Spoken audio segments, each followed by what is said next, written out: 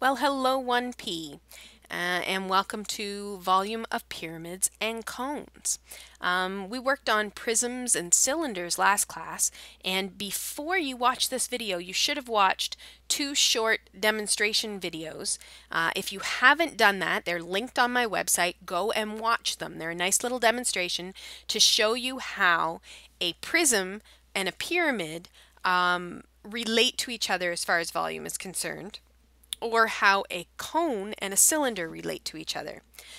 So if you haven't watched them, go and watch them.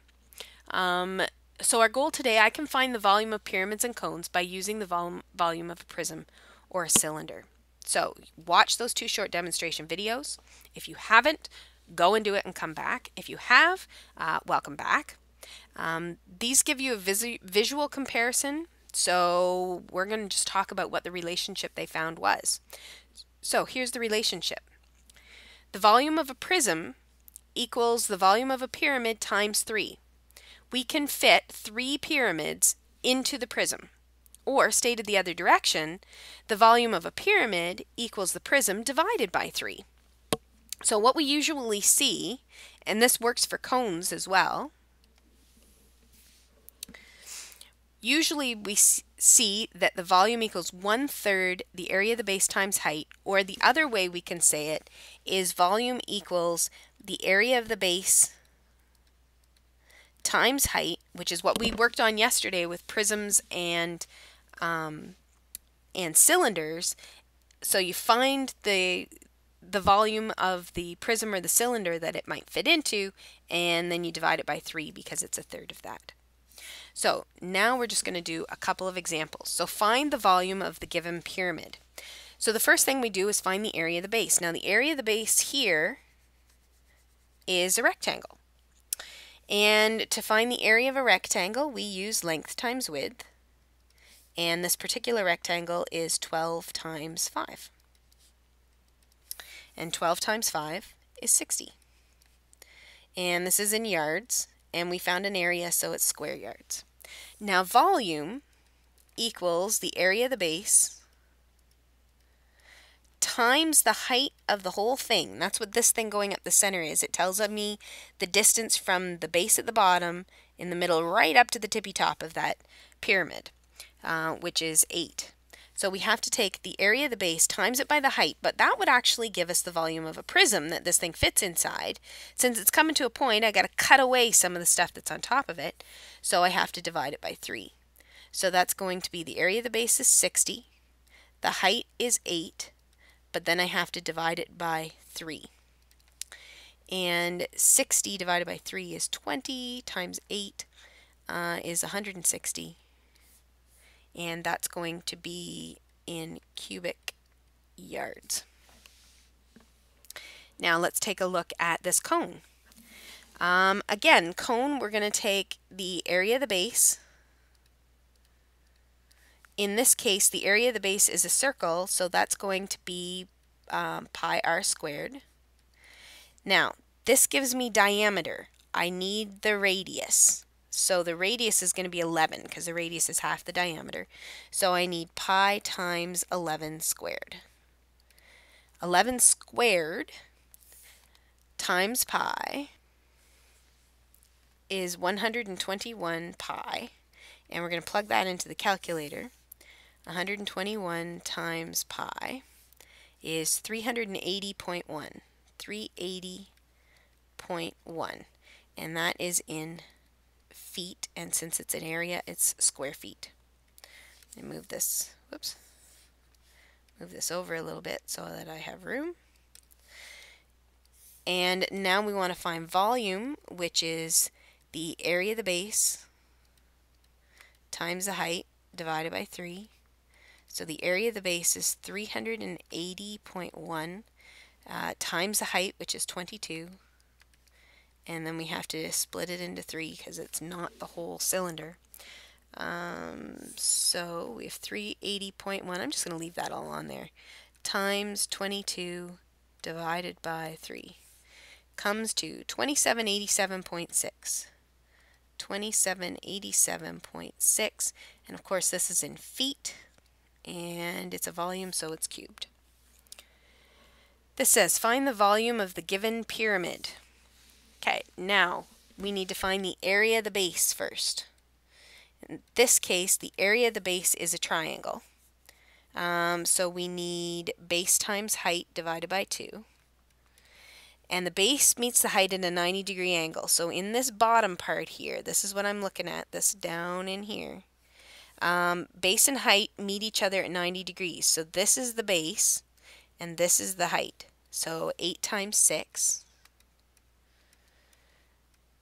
divided by 2 is 24. And that is in inches. And since this is an area, it's inches squared. Now volume equals area of the base times the height divided by 3. The area of the base is 24. The height is 7. And then we divide it by 3.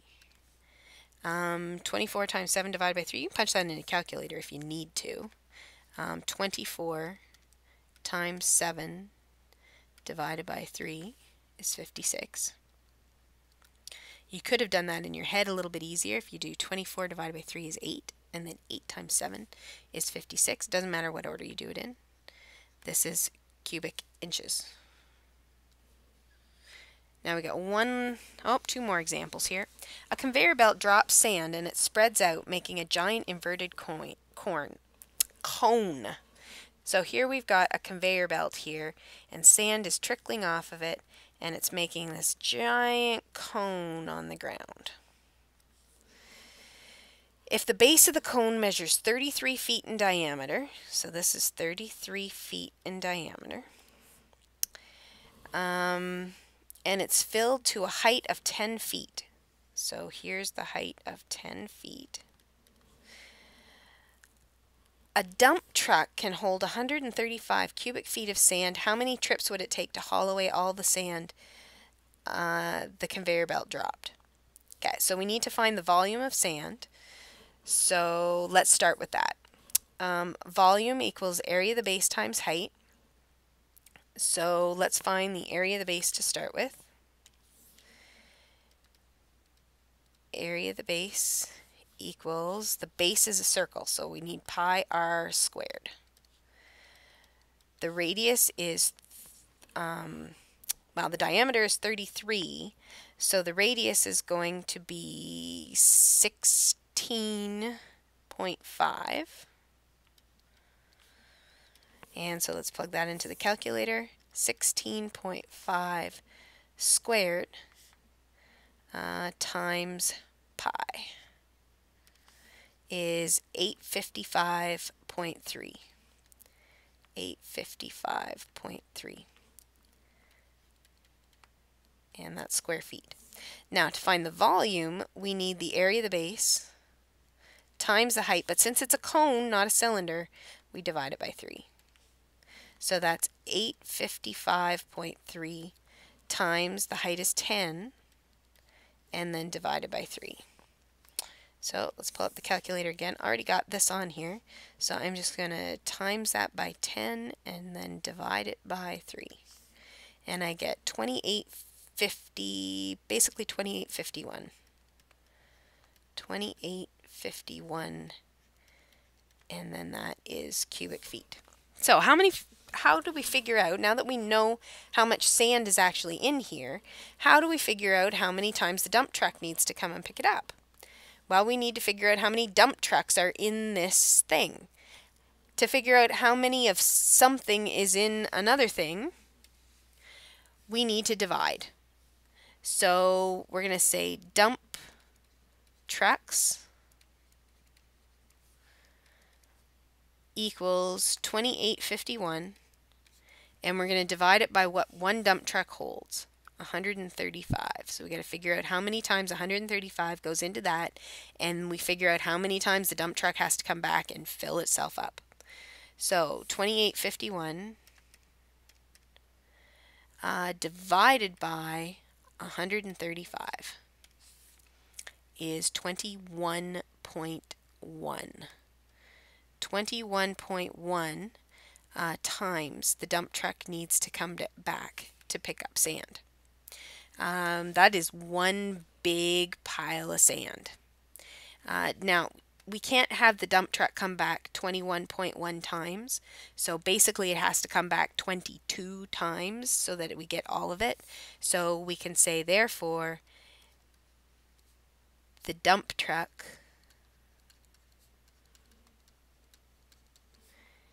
needs to come 22 times. Now, the last thing, this is our last example. A cone has a base diameter of 12 meters and a slant height of 5 meters. What is the volume of the cone? What the heck does slant height mean? Well, I actually do know that. So, slant height means this. This diagonal line here is 12 meters.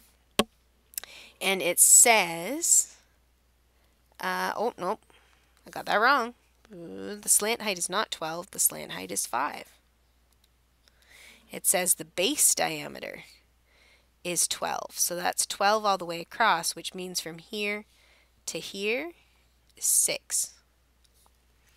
Now it wants us to find the volume. Well, we're missing one little piece of information. To find the volume, I have to know the height of the cone. So I have to know this information here. Now luckily I can find that because the height meets the base at a 90-degree angle.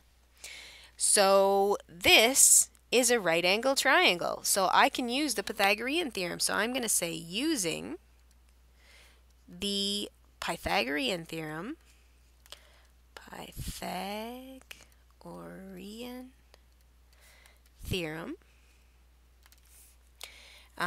h squared equals, now we have the hypotenuse.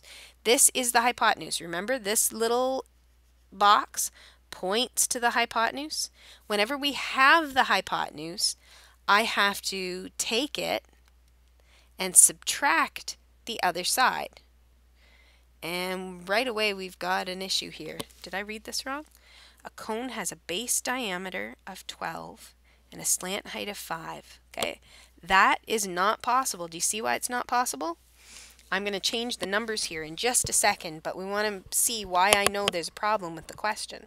And that is because the slant height has to be, it's the hypotenuse, it has to be the longest side of the triangle. And it is definitely not, because 6 is bigger than 5. So here I'm going to change the slant height. Let's change the slant height to 15, just to make our everything look neater, because all we have to do is stick a 1 in front of everything. And now it definitely is the longest side of the triangle. So now let's find our height. 15 squared is 225. 225 minus 36. And 225 minus 36 is 189. And so that is the height squared. Now remember what we have to do to figure out the height. We have to take the square root of 189. So let's pull up that calculator again. We're going to take the square root of that. 13.7. 13.7. This is in meters. So that is the height. Now we have to do area of the base. Have I said that enough yet? Area of the base. In this case, the base is a circle. So the formula we need is pi r squared. And r is 6. So 6 squared is 36. So we need to do 36 times pi. 36 times pi. 113.1. And then we need to do volume equals area of the base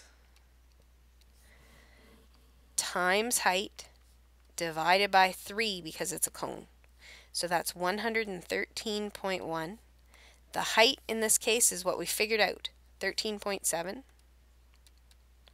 And that all has to get divided by 3. So let's pull this up. 113.1 times 13.7 divided by 3. 516.5 approximately, and this is measured in meters, and since this is volume, it's going to be cubic meters. Over here, this should have been square meters. And that concludes this lesson.